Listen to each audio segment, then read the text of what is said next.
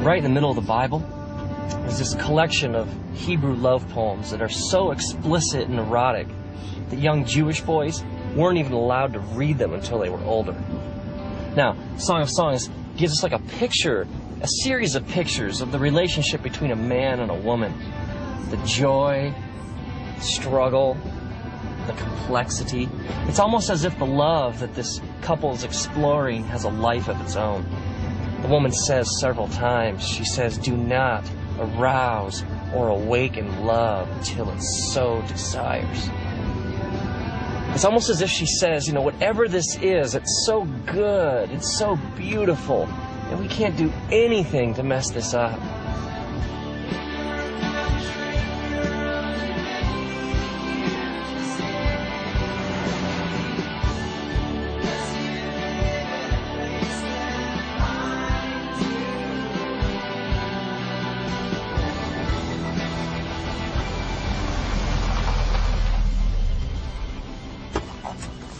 We get incredible mileage out of this tired old English word love, don't we?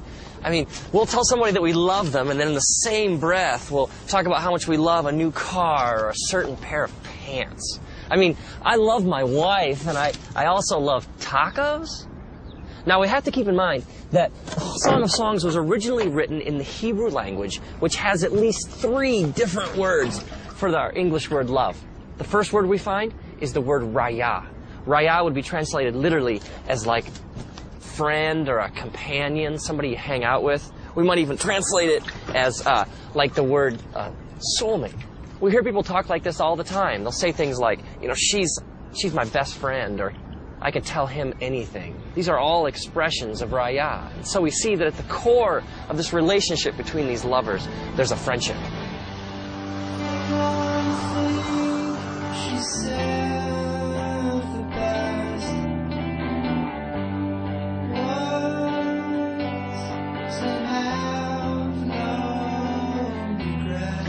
Another Hebrew word we find for love is ahava. Ahava is deep affection. It's that sense of desiring to be with someone so much that your heart aches. Ahava is when your mind and your heart are bent towards your lover with such passion and intensity that you can think of little else. Now, my wife and I, we were friends for 4 years. 4 years of raya before anything more happened. And I was living in Los Angeles, and one weekend she came out to visit, so we went out for the first time. And there was a sense of anticipation in the air, this question we both had, you know, is there any ahava to go with our raya? I remember sitting there at this restaurant in Santa Monica, a couple blocks in from the ocean. I remember this feeling came over me, that I'd rather be here with her at this moment than anywhere else in the universe.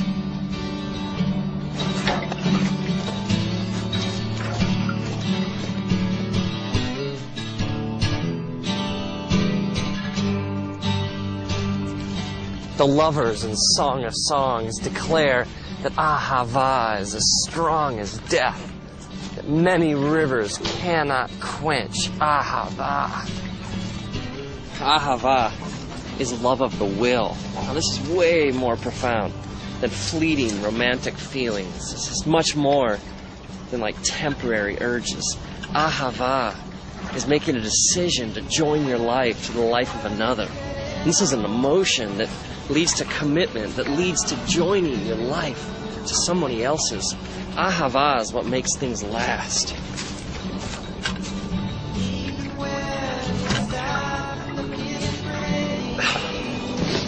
Maybe this would help. Let's think of these loves these dimensions to a relationship as flames. Okay, first we had our raya flame.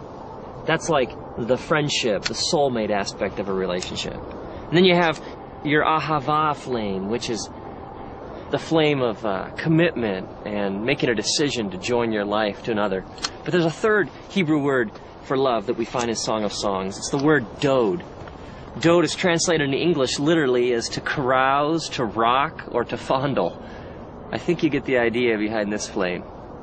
This word is used elsewhere in scriptures, like in the book of Proverbs. It says, "Let us drink deep of dode till morning." And the woman even says in Song of Songs, "Let him kiss me with the kisses of his mouth, for your dode is more delightful than wine." Dode is the physical, sexual element to a relationship. This is where we get the Greek word eros, which is translated literally as like erotic in the English language. So we have our raya flame, we have our ahava flame, and we have our dode flame.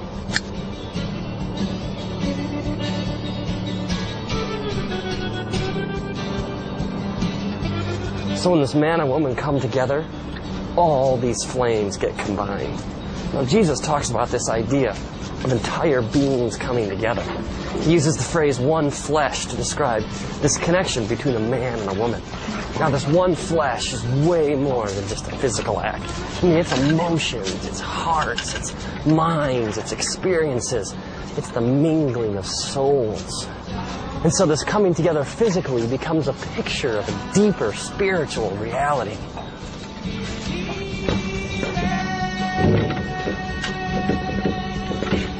So Jesus teaches us that sex is ultimately a spiritual act.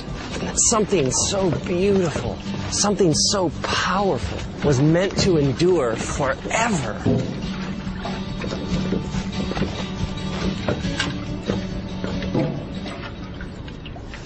See, the one flame burning all by itself will never be as hot as all the flames burning together.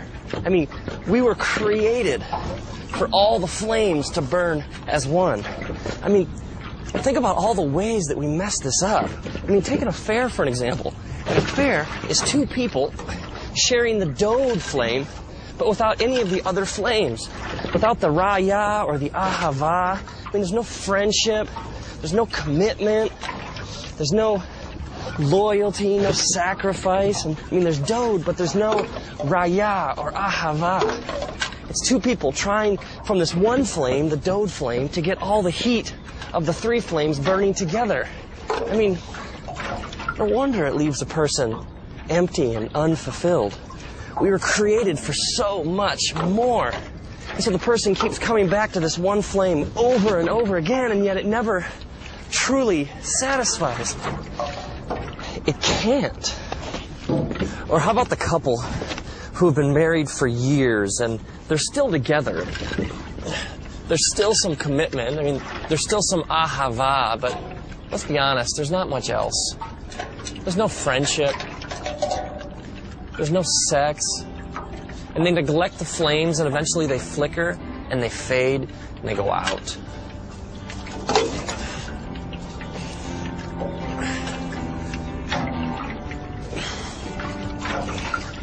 When you separate the flames, it can never really satisfy. It's like you're living outside how God wired you to live.